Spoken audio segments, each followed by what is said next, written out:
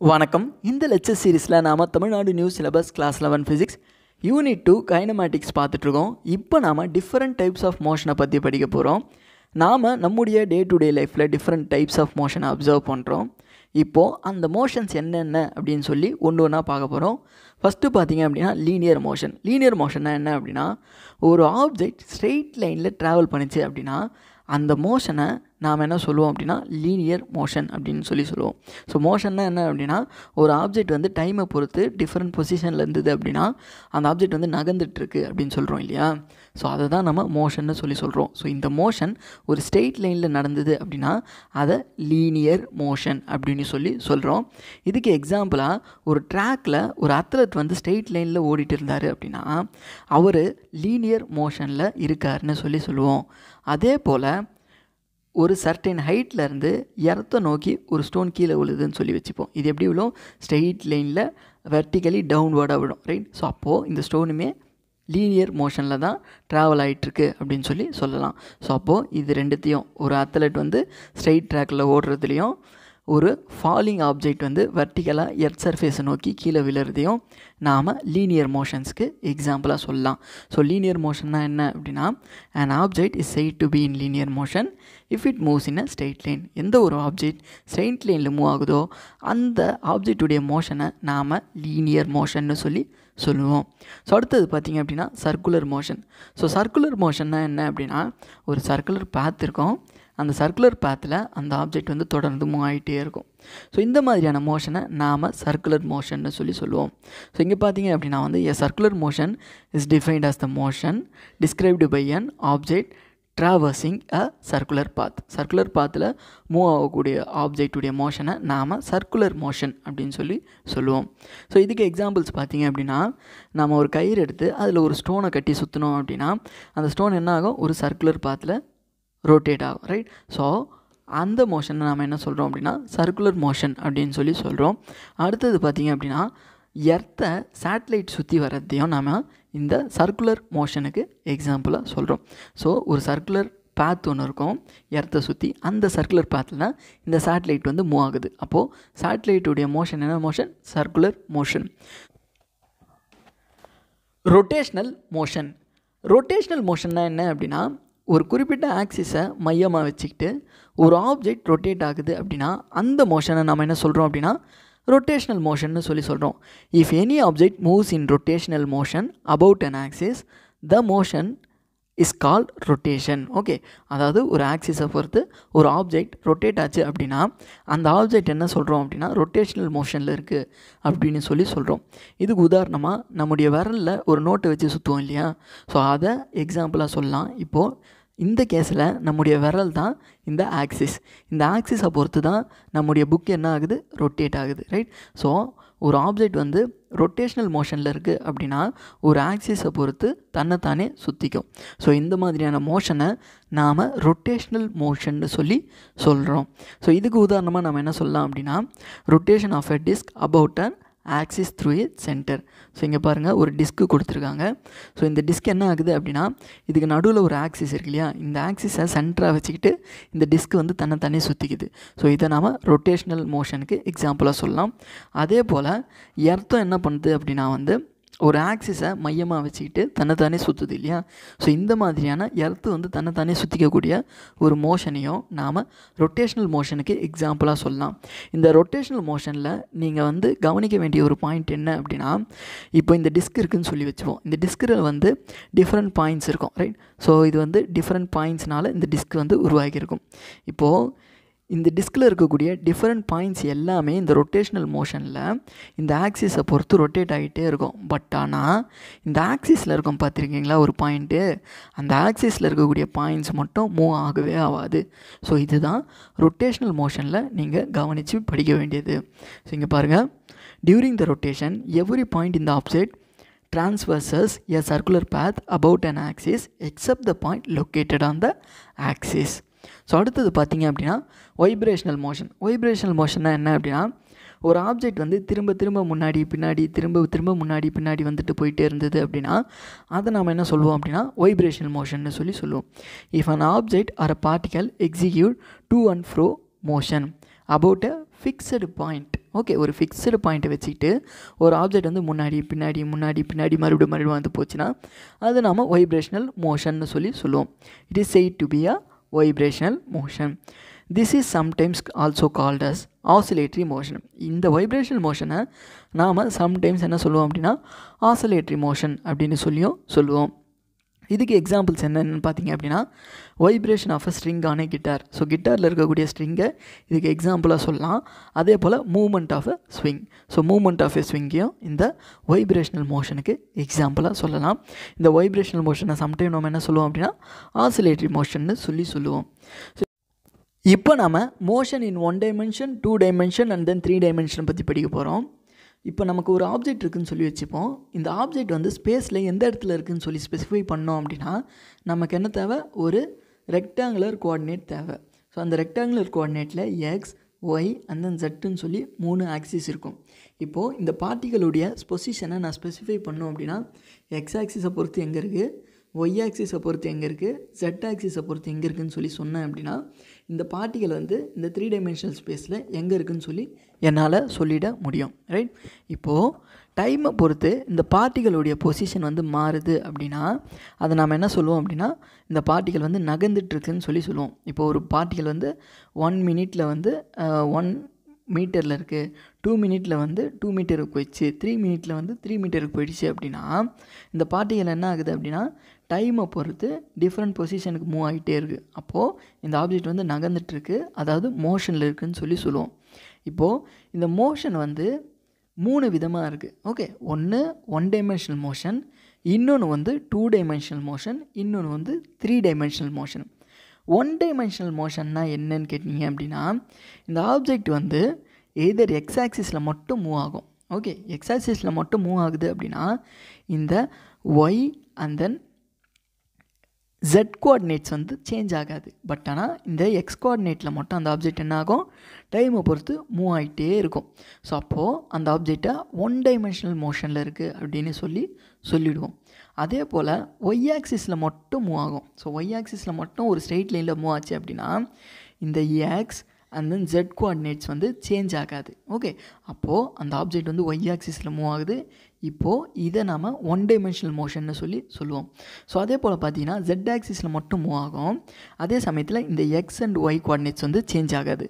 So இதே நம்ம என்ன சொல்லுவோம் அப்படின்னா 1 dimensional மோஷன்னு சொல்லுவோம். அப்போது 1 dimensional மோஷன்னா என்ன, ஒரே ஒரு டைரெக்ஷனில் மட்டும் மூவ் ஆகும். இதர் எக்ஸோ ஒய்யோ ஜெட்டோ ஏதோ ஒரு டைரெக்ஷனில் மட்டும் மூவ் ஆகும். மற்ற 2 டைரெக்ஷனை வந்து கான்ஸ்டண்ட்டாக இருக்கும். ஸோ அப்போது அந்த மாதிரியான மோஷனை நாம் என்ன சொல்லுவோம் அப்படின்னா 1 dimensional மோஷன் அப்படின்னு சொல்லுவோம். இங்கே பாருங்கள், 1 dimensional motion is the motion of a particle moving along a straight line. This motion is sometime also called as rectilinear R linear motion. So இந்த மோஷனில் பார்த்தீங்க அப்படின்னா only one of the 3 rectangular coordinates specify the position of an object changes with time. இப்போது X Y and then ஜெட்டுன்னு சொல்லி 3 axis உங்களுக்கு இருந்தாலுமே இந்த 3 ஆக்சிஸுமே அந்த ஆப்ஜெக்டுடைய பொசிஷனை ஸ்பெசிஃபை பண்ணுறதுக்கு தேவையில்லை. ஏன் அப்படின்னா அது ஒய் ஆக்சிஸில் மட்டும்தான் அதோடைய பொசிஷனை வந்து டிஃப்ரெண்ட் டைமில் டிஃப்ரெண்ட் பொசிஷனுக்கு போகுது. அதாவது ஒய் ஆக்சிஸில் மட்டும்தான் மூவ் ஆகிட்டு போயிட்டுருக்கு. அப்போது இந்த எக்ஸ் அண்ட் ஜெட் ஆக்சிஸ் வந்து மாற போகிறதில்ல. அப்போது ஒரே ஒரு ஆக்சிஸ் இருந்தால் போதும் அதோடைய பொசிஷனை நான் சொல்லிட முடியும் with respect to different time. So இந்த மாதிரியான மோஷனை தான் நாம் 1 dimensional மோஷன் அப்படின்னு சொல்கிறோம். இதுக்கு உதாரணமாக பார்த்தீங்க அப்படின்னா இங்கே ஒரு கார் இருக்குது.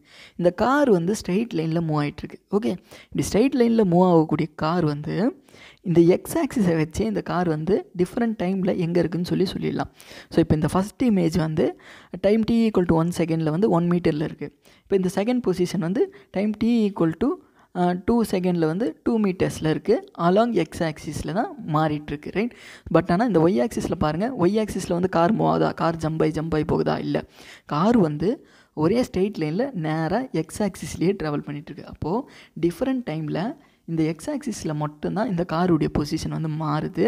ஸோ அதனால் இந்த மாதிரியான மோஷனை நாம் 1 dimensional மோஷன் அப்படின்னு சொல்கிறோம். ஏதோ ஒரு குறிப்பிட்ட டைரெக்ஷனில் மட்டும் அந்த ஆப்ஜெக்ட் மூவ் ஆகி எதர் எக்ஸ் ஆக்சிஸோ ஒய் ஆக்சிஸோ ஜெட் ஆக்சிஸோ வச்சு அந்த ஆப்ஜெக்டை நாம் ஸ்பெசிஃபை பண்ணோம் அப்படின்னா இந்த மாதிரியான மோஷனை நம்ம ஒன் டைமென்ஷனல் மோஷன்னு சொல்கிறோம்.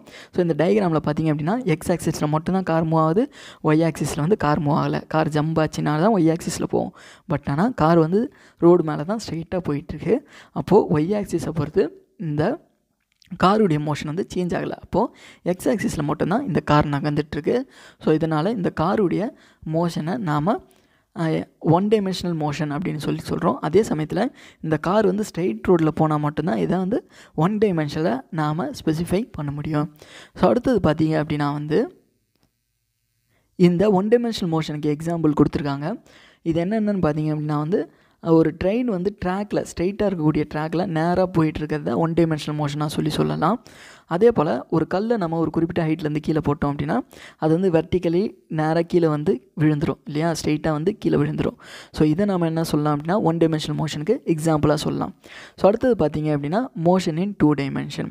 ஸோ மோஷன் இன் 2 டைமென்ஷன்னா என்ன அப்படின்னா ஒரு ஆப்ஜெக்ட் வந்து கர்வ்டு பாத்தில் மூவ் ஆச்சு அப்படின்னா அதை நம்ம என்ன சொல்லுவோம் அப்படின்னா 2 டைமென்ஷனல் மோஷன்னு சொல்லுவோம். இங்கே பார்த்தீங்க அப்படின்னா இங்கே ஒரு ஆப்ஜெக்ட் வந்து கர்வ்டு பாத்தில் மூவ் ஆகிருக்கு இல்லையா, இதை 2 டைமென்ஷனல் மோஷனுக்கு எக்ஸாம்பிளாக சொல்லலாம். ஏன் அப்படின்னா இந்த ஆப்ஜெக்டை பாருங்கள் சைமல்டேனியஸாக ஒய் ஆக்சிஸில் முன்னாடி போகுது, ஜெட் ஆக்சிஸில் மேலே போகுது, ரைட். ஸோ ரெண்டுமே சைமல்டேனியஸாக நடக்குது. அப்போது நமக்கு ஜெட் ஆக்சிஸும் தேவை ஆஸ் வெல் ஆஸ் வந்து ஒய் ஆக்சிஸும் தேவை, ரைட். இந்த ஆப்ஜெக்டுடைய பொசிஷனை டிஃப்ரெண்ட் டைமில் ஸ்பெசிஃபை பண்ணுறதுக்காக, ரைட். ஸோ அப்போது இந்த மோஷனை நம்ம என்ன சொல்லலாம் அப்படின்னா 2 டைமென்ஷனல் மோஷன்லாம் சொல்லலாம். எப்போ அப்படின்னா ஒரு ஆப்ஜெக்ட் வந்து கர்வ்டு பாத்தில் ட்ராவல் பண்ணும்பொழுது. ஸோ இங்கே பார்த்தீங்க அப்படின்னா எக்ஸ் ஆக்சிஸ் அவங்க கொடுக்கல. ஏன் அப்படின்னா எக்ஸ் ஆக்சிஸ் தேவையில்லை. ஓகே, இது வந்து ஒய் ஆக்சிஸையும் ஜெட் ஆக்சிஸையும் யூஸ் பண்ணியே இந்த மோஷனை நம்மளால் ஸ்பெசிஃபை பண்ணிட முடியும். அப்படின்றப்போ நமக்கு எக்ஸ் ஆக்சிஸ்ன்றது தேவையில்லாத ஒன்று. ஏன் அப்படின்னா எக்ஸ் ஆக்சிஸை பொறுத்து இந்த ஆப்ஜெக்ட் வந்து நகரில், எக்ஸ் ஆக்சிஸ் வந்து கான்ஸ்டண்ட்டாக இருக்குது, சேஞ்ச் ஆகலை. பட் ஆனால் ஒய் ஆக்சிஸ்லேயும் ஜெட் ஆக்சிஸ்லேயும் தான் இந்த ஆப்ஜெக்ட் வந்து ஒரு கர்வ்டு பாத்தில் ட்ராவல் பண்ணுது. ஸோ இதை நாம் இந்த 2 டைமென்ஷனல் மோஷனுக்கு எக்ஸாம்பிளாக சொல்லலாம். ஸோ அதே போல் இப்போ வந்து ஒரு for example X and Y ஆக்சிஸில் ஒரு ஆப்ஜெக்ட் மூவ் ஆகுது அப்படின்னா அது வந்து 2 டைமென்ஷனல் மோஷன்னா ஜெட் ஆக்சிஸ் வந்து சேஞ்ச் ஆகுது. அதே போல் X axis and then Y ஆக்சிஸில் ஒரு ஆப்ஜெக்ட் வந்து மூவ் ஆகுது அப்படின்னா ஜெட் ஆக்சிஸ் வந்து சேஞ்ச் ஆகுது. அதே போல் எக்ஸ் அண்ட் தென் ஜெட் ஆக்சிஸில் ஒரு ஆப்ஜெக்ட் மூவ் ஆகுது அப்படின்னா ஒய் ஆக்சிஸ் வந்து சேஞ்ச் ஆகாது. ஓகே, ஸோ அப்போது 2 கோஆர்டினேட்ஸ் தேவைப்பட்டு ஒரு ஆப்ஜெக்ட் வந்து 2 டைமென்ஷனல் மோஷனில் மூவ் ஆச்சு அப்படின்னா இதுக்கு எக்ஸாம்பிளாக பார்த்தீங்க அப்படின்னா வந்து motion of a காயினான carrom board. So carrom போர்டில் இருக்கக்கூடிய காயின் பார்த்திங்க அப்படின்னா வந்து ஒரு பிளேனில் தான் மூவ் ஆகிட்ருக்கோம், ரைட். ஸோ ஒரு ஸ்கொயர் மாதிரி இருக்கும். ஸோ இந்த பிளேனில் தான் இந்த காயின் வந்து மூவ் ஆகிட்ருக்கோம். இப்போது இந்த பிளேனில் இந்த காயின் எங்கே இருக்குது அப்படின்றத நாம் 2 ஆக்சிஸை வச்சு ஸ்பெசிஃபை பண்ணிடலாம். Let's say X and then Y ஆக்சிஸ்ன்னு சொல்லி 2 ஆக்சிஸ் இருந்தால் போதும். இந்த காயின் வந்து இந்த கேரம் போர்டில் எங்கே இருக்குதுன்னு சொல்லிடலாம். அல்லது ஜெட் அண்ட் ஒய் ஆக்சிஸ் இருந்தால் போதும், அல்லது jet and then X axis இருந்தால் போதும். இந்த காயின் வந்து இந்த கேரம் போர்டில் எங்கே இருக்குதுன்னு சொல்லி ஸ்பெசிஃபை பண்ணிடலாம். இப்போ 3வது ஒரு கோஆர்டினேட் இருக்குதுன்னு கேட்கலாம். நீங்கள் வந்து எக்ஸு ஒய் மட்டும்தான் போட்டுருவீங்களே, 3வது ஜெட்டுன்னு ஒரு கோஆர்டினேட் இருக்குது, அது எங்கன்னு கேட்டிங்க அப்படின்னா அந்த ஜெட் கோஆர்டினேட் தேவை கிடையாது. ஏன்னா ஜெட் கோஆர்டினேட்டை பொறுத்து இந்த ஆப்ஜெக்டுடைய பொசிஷன் வந்து சேஞ்ச் ஆகிறது இல்லை, ரைட். சப்போஸ் ஜெட் கோஆர்டினேட் வந்து வேரி ஆகலை. எப்போ அப்படின்னா ஒரு ஆப்ஜெக்ட் வந்து பிளேனில் மூவ் ஆகும் பொழுது எக்ஸ் அண்ட் ஒய் மட்டும்தான் மூவ் ஆகும். அப்படி இல்லைனா நம்ம எடுத்துக்கிறத பொறுத்து எக்ஸ் அண்ட் ஒய் எடுத்துட்டோம் அப்படின்னா எக்ஸ் அண்ட் ஒய் மட்டும் தான் சேஞ்ச் ஆகும். And then jet and Y எடுத்துக்கிட்டிங்கன்னா ஜெட் அண்ட் ஒய் மட்டும் தான் சேஞ்ச் ஆகும். ஓகே, ஸோ அப்போது எதர் 2 ஆக்சிஸ் வந்து சேஞ்ச் ஆகி ஒரு ஆக்சிஸில் வந்து அந்த ஆப்ஜெக்டுடைய பொசிஷன் சேஞ்ச் ஆகலை அப்படின்னா அதை நாம் என்ன சொல்கிறோம் அப்படின்னா 2 டைமென்ஷனல் மோஷன் அப்படின்னு சொல்கிறோம், அல்லது மோஷன் இன் 2 டைமென்ஷன். இதுக்கு எக்ஸாம்பிளாக காயினான கேரம் போர்டு இது பார்த்தோம். ஸோ அடுத்தது பார்த்திங்க அப்படின்னா insect க்ராவலிங் over the floor of a room. So இப்போ பார்த்திங்க அப்படின்னா வந்து ஒரு எறும்பு வந்து எப்படி போவோம் அப்படின்னா வந்து சம்டைம்ஸ் நேர்கோட்லேயும் போவோம், சம்டைம்ஸ் இப்படி வளைஞ்சி நெளிஞ்சு போவோம். இப்போது இந்த ஃப்ளோரில் இந்த இன்செக்ட் எங்கே இருக்குது அப்படின்னு சொல்லி ஸ்பெசிஃபை பண்ணோம் அப்படின்னா நமக்கு வந்து 2 கோஆர்டினேட் தேவை. எக்ஸ் கோஆர்டினேட் தேவை, ஒய் கோஆர்டினேட் தேவை, அல்லது ஜெட் அண்ட் ஒய் கோஆர்டினேட் தேவை, அல்லது ஜெட் அண்ட் எக்ஸ் கோஆர்டினேட், ஏதோ ஒரு 2 கோஆர்டினேட் தேவை. அப்போது 3வது கோஆர்டினேட்டை பொறுத்து அந்த ஆப்ஜெக்டுடைய பொசிஷன் வந்து மாறாது, ரைட். ஸோ அந்த நம்ம எந்த கோஆர்டினேட்டை கான்ஸ்டண்ட்டாக வச்சுக்கிறோமோ அந்த கோஆர்டினேட்டில் வந்து உங்களுக்கு வந்து அந்த எறும்புடைய இன்செக்டுடைய மோஷன் அப்படின்றது இருக்காது இல்லையா. ஸோ அப்போது 2 கோஆர்டினேட்டை வச்சு இந்த இன்செக்டுடைய பொசிஷனை நம்மளால் டிஸ்கிரைப் பண்ணிட முடிஞ்சுது அப்படின்னா அந்த மோஷனை நாம் 2 டைமென்ஷனல் மோஷன்னு சொல்லலாம்.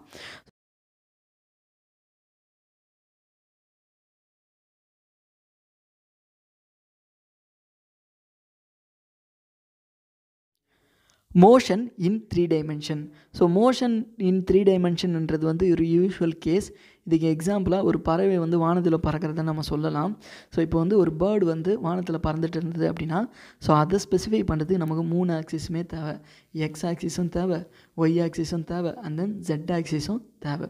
ஸோ இந்த 3 ஆக்சிஸுமே இருந்ததுன்னா மட்டும்தான் நம்ம என்ன பண்ண முடியும் அப்படின்னா, ஒரு பறவை வந்து என்ன ஹைட்டில் பறக்குது, ஒய் ஆக்சிஸ்லேருந்து எவ்வளோ தூரத்தில் இருக்குது, எக்ஸ் ஆக்சிஸ்லேருந்து எவ்வளோ தூரத்தில் இருக்குதுன்னு சொல்லி அந்த ஆப்ஜெக்டுடைய கம்ப்ளீட் மோஷனை வந்து டிஸ்கிரைப் பண்ண முடியும். ஸோ இந்த மாதிரியான மோஷனை தான் நம்ம என்ன சொல்கிறோம் அப்படின்னா 3 டைமென்ஷனல் மோஷன். அதாவது எக்ஸ் ஆக்சிஸும் தேவை, ஒய் ஆக்சிஸும் தேவை, ஜெட் ஆக்சிஸும் தேவை அந்த ஆப்ஜெக்டுடைய பொசிஷனை ஸ்பெசிஃபை பண்ணுறதுக்காக. ஸோ இப்படி இருந்தால் மட்டும்தான் ஒரு மோஷன் நாம் 3 டைமென்ஷனல் மோஷன் அப்படின்னு சொல்கிறோம். A particle moving in usual 3 dimensional space has 3 dimensional motion. In this motion all the 3 coordinates specifying the position of an object. So 3 dimensional motionல 3 கோஆர்டினேட்ஸுமே என்ன பண்ணோம் அப்படின்னா அந்த ஆப்ஜெக்டுடைய பொசிஷனை ஸ்பெசிஃபை பண்ணோம். ஸோ இதுக்கு எக்ஸாம்பிளாக பார்த்தீங்க அப்படின்னா bird flying in the sky, random motion of a case molecule. So case molecule வந்து 3 டைமென்ஷனல் ஸ்பேஸில் வந்து எங்கே வேணால் மூவ் ஆகிட்ருக்கோம். அதை ஸ்பெசிஃபை பண்ணுறதுக்கு நம்ம X, Y and then jet coordinates தேவைப்படுது. அதே போல் ஒரு கைட் வந்து வானத்தில் பறக்கும் பொழுது ஸோ அந்த கைட்டுடைய பொசிஷனை ஸ்பெசிஃபை பண்ணோம் அப்படின்னாலும் நமக்கு இந்த X, Y and then jet axis தேவை. ஏன் அப்படின்னா வந்து எக்ஸ் ஆக்சிஸ்லேயும் அது வந்து மூவ் ஆகும், ஒய் ஆக்சிஸ்லேயும் மூவ் ஆகும், ஜெட் ஆக்சிஸ்லேயும் மூவ் ஆகிட்ருக்கோம். ஓகே, ஸோ அப்போ நமக்கு என்ன தேவை அப்படின்னா இந்த 3 ஆக்சிஸுமே தேவை. அது வந்து ஹைட் எவ்வளோ தூரத்தில் பறக்குது, அது எக்ஸ் ஆக்சிஸ்லேருந்து எவ்வளோ தூரத்தில் இருக்குது, ஒய் ஆக்சிஸ்லேருந்து எவ்வளோ தூரத்தில் இருக்குது அப்படின்னு சொல்லி நம்ம ஸ்பெசிஃபை பண்ணோம் இல்லையா. ஸோ அப்போது நமக்கு 3 ஆக்சிஸுமே தேவைப்படுது. ஸோ 3 டைமென்ஷனல் மோஷனில் X, Y and then jet அப்படின்ற 3 கோஆர்டினேட்ஸுமே டைமை பொறுத்து மாறும்.